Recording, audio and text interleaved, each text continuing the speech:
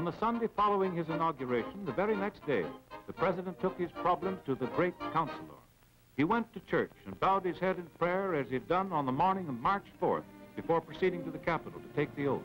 And while we cannot know what Franklin D. Roosevelt confided to his God or asked of his God, we do know that the people felt an even greater reassurance in this simple act of devotion on the part of the man who had so thrilled and uplifted them. And then, without the loss of an hour, he called in his Secretary of the Treasury, William H. Woodin, and planned and executed those brilliant and decisive strokes by which the country's financial structure was preserved. By declaring a bank holiday, he halted the growing panic and provided a breathing spell in which to readjust credit and provide more currency.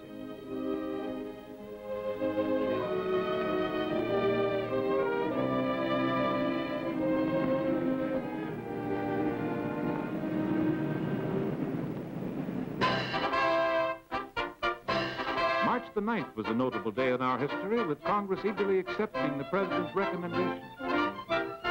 By a vote of 73 to 7, the United States Senate hastened to pass the president's banking measure. It was the most emphatic vote of confidence which that body had given to the head of the nation in many a long year. In the House, the new Speaker, white-haired Henry W. Rainey of Illinois, was at the throttle and running the legislative locomotive in the direction that his party leader, the president, was demanding it should go. Rainey knew it was no time for quibbling. Straight through, he drove the Roosevelt measures. Intense interest was shown in the House as the clerk read the president's great economy bill, which planned the saving of $500 million. And with the banking situation smoothing out, the president went on the air on the night of Sunday, March the 12th, and talked to the people in simple, friendly terms. The bank holiday, while resulting in many cases in great inconvenience, is affording us the opportunity to supply the currency necessary to meet the situation. No sound bank is a dollar worse off than it was when it closed its doors. It is possible, of course, in a very few places, that when the banks resume, a very few people who have not recovered from their fear may again begin withdrawals. Let me make it clear that the banks will take care of all needs. And it is my belief that hoarding during the past week has become an exceedingly unfashionable pastime. After all, there is an element in the readjustment of our financial system that is more important than currency, more important than gold, and that is the confidence of the people themselves. Confidence and courage are the essentials of success in carrying out our plan. You people must have faith. You must not be stampeded by rumors or guesses. Let us unite in banishing fear. We have provided the machinery to restore our financial system, and it is up to you to support and make it work. It is your problem, my friends, no less than it is mine. Together, we cannot fail. An entirely new spirit came over the face of the government under the president's guidance. For the first time in history, the Treasury Department, under orders from Secretary Woodin, permitted pictures to be made of the processes of printing and engraving United States currency in the Bureau of Engraving and Printing in Washington. Why, it made the old-timers gasp, they were so startled. Confident in their president, in his policies, people all over the country rushed back to replace the deposits as the closed banks reopened their doors.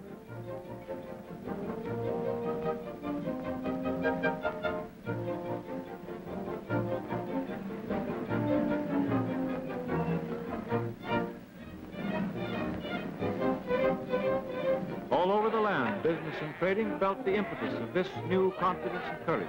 The wheels began to turn again. There was a rush of trading in the great Chicago wheat pit. In the New York stock market, prices rose sharply. People began to buy, and encouraging reports were heard on all sides about the upturn in business that had come at last.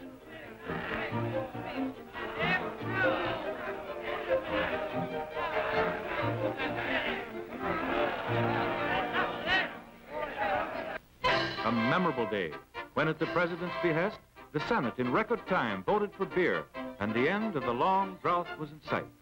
Elated but resolute, the president sat at his desk, facing one new problem after another. With the financial structure of the country strengthened and revitalized, with new impetus given to commerce and industry, his mind now turned to farmers and their plight, to the truck farmers who raise our vegetables, and to the big grain farmers who provide our bread.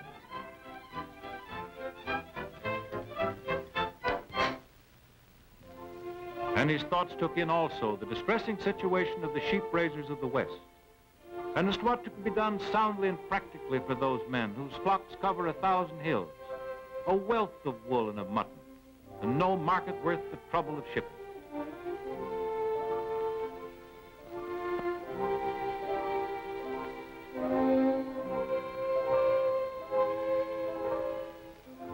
And as our president sat and thought at his desk, he visioned the troubles of the Western cattlemen, sons and descendants of the bold spirits who carved out the famous cattle trails of the Old West. And in his mind's eye, no doubt, he could see the great and useless herds of fine beef, for which also there was no price to bring joy to the heart of the cowman.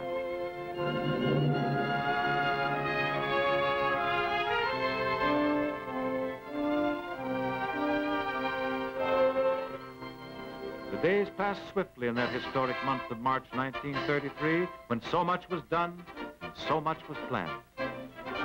And this man of many burdens gave his whole mind and soul to pondering the swift and practical things. And to him came the great vision of relieving unemployment by a great reforestation project, embracing 10 states, to provide work for 250,000 men, and to create new farms, new towns, new wealth for the people as a whole, clearing and reinvigorating the forests of the land.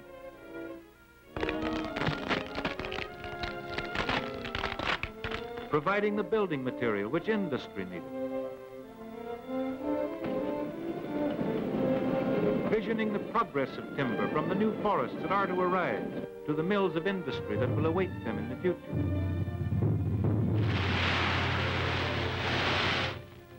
Forests that will not be robbed by haste and by greed.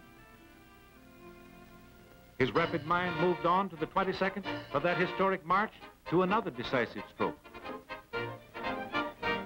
At his desk in the White House, he signed the bill which kept one of the most important pledges of the Democratic platform, the pledge to give beer back to the people if the democracy came into power. There it was, the document which reversed the ironclad restrictions of 13 years. And immediately all over the country, the work of preparing to brew good beer was begun. The cobwebs of years of neglect were swept from vats. Armies of men were called to polish the brewing machinery, put the long-neglected plants in perfect order for the rush of business that was certain to come. Another emphasis was given to business when the president put his name to the beer bill and made it law.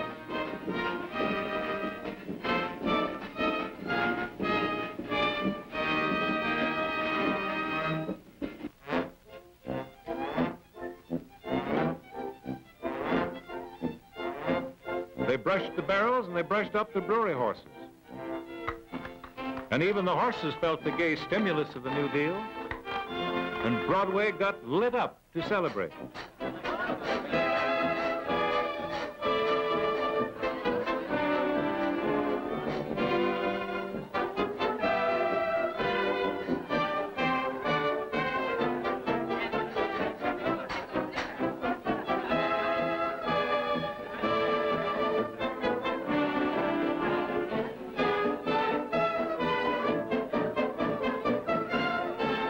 Whether or not beer has had anything to do with it, something fine has occurred in this great country.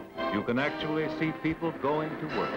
Factories which have been closed for months, for years in some cases, have called for men, have started the wheels to turning, and are resuming the long interrupted routine of production. America is catching its full stride. There's a new feeling of hope, of determination in the air. It is a new march of prosperity behind the country's militant leader, the fighting president.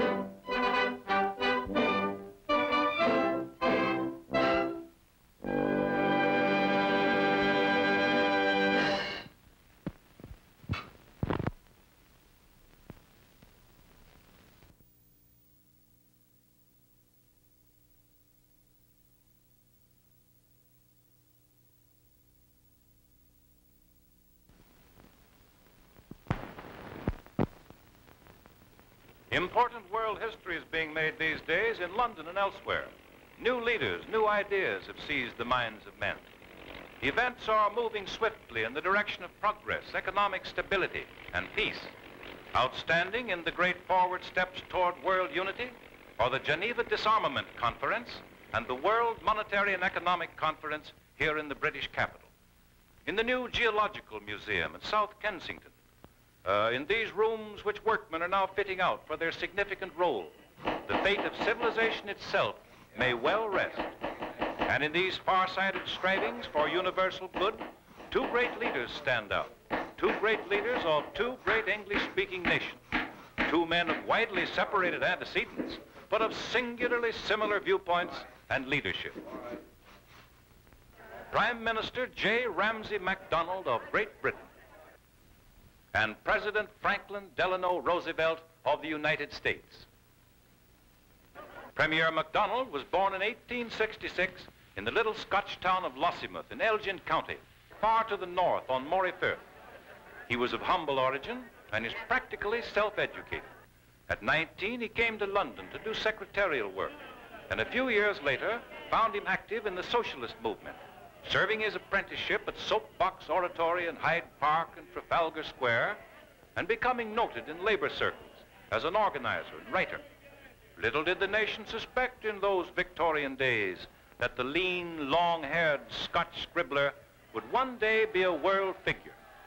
Secretary of the Labour Party for 11 years, and then its leader. Member of the London County Council for 4 years, then elected as a member of Parliament. These were the steps by which he rose to high estate in the nation's affairs. The Labour Party's great success in 1923 resulted in his selection as Prime Minister. And as their Majesties rode to Parliament in the auspicious year of 1924, with all the famous trappings of age-old regal pomp and ceremony, the entire world marveled at the curious twist of British democracy that plucked from the masses, from the very bosom of anti-patriotic internationalism, a self-made battler against British conservatism, to be the king's man, the creator of a ministry, the maker of government.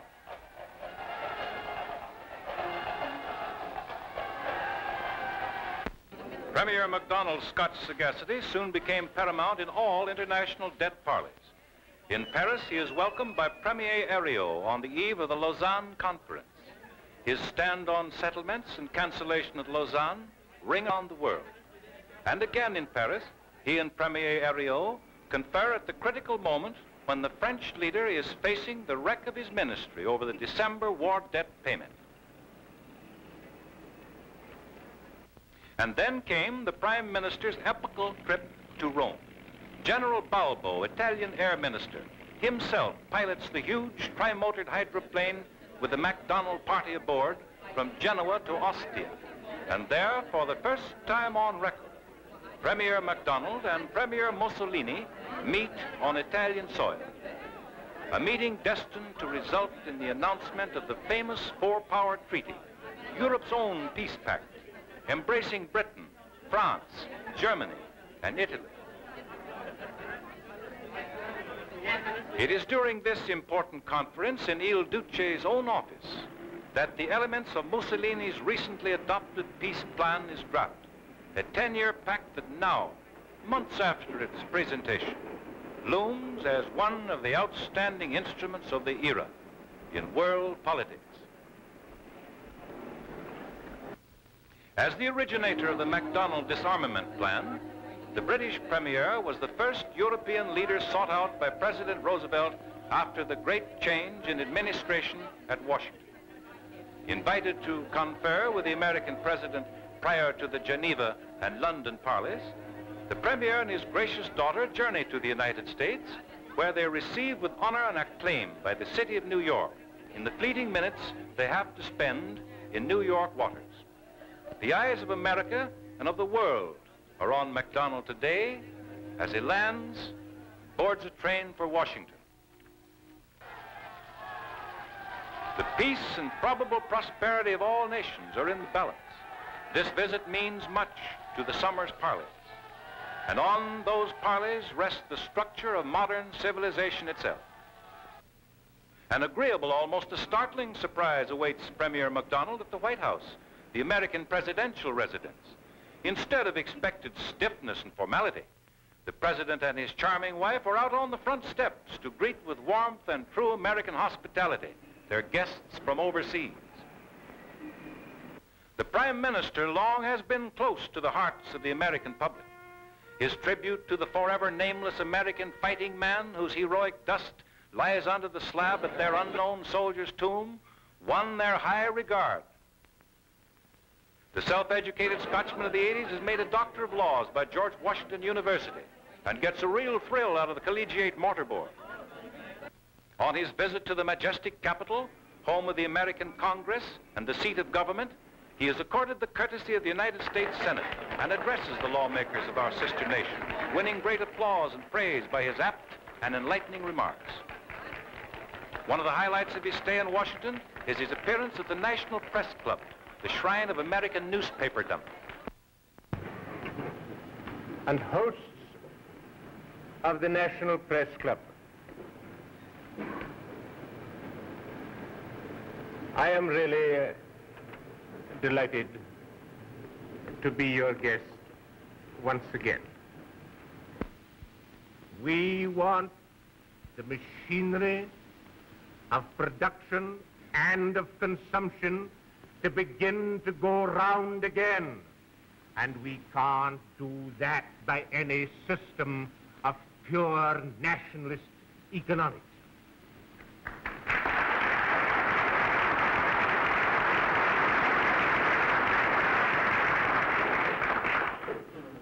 My American friends, if you want to come across a good nationalist, go to Scotland in order to find them. I'm proud of being a nationalist. I'm proud of my history. I'm proud of my culture. I'm proud of my kith and my kin. I'm proud of the part that we have played in the history of mankind. But if I translate that pride of mine, that nationality of mine, into nationalist economics,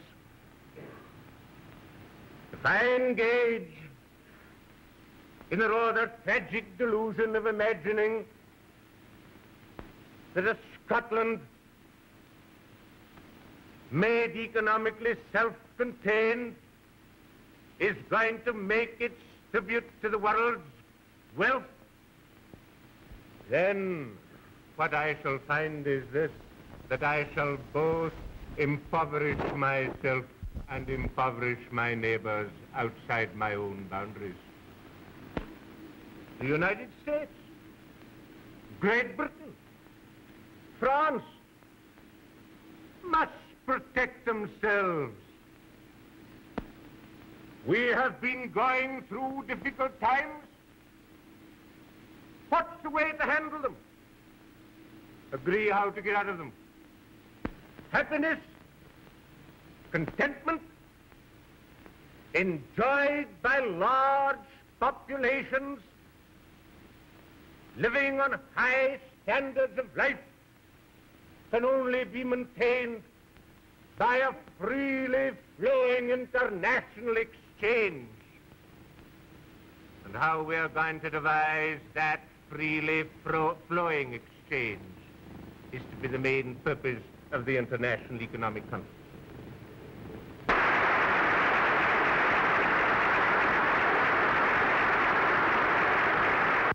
Other well-known diplomats arrive in Washington for preliminary talks with Roosevelt and with Cordell Hull, American Secretary of State, including Prime Minister Bennett of Canada and Edouard Herriot, former Premier of France. His mission ended, Premier MacDonald says goodbye to Washington, having laid the groundwork for Anglo-American cooperation in the momentous days to follow. Days that are to startle the world with Roosevelt's appeal to all nations for immediate action on the MacDonald disarmament plan and for real constructive results at the London Economic Conference. And so the Premier is welcomed back to number 10 Downing Street by a nation enthusiastically impressed with the greatness of his efforts for world betterment. What manner of man is Roosevelt, the sudden idol and magic leader of the American people, whose first bold strides into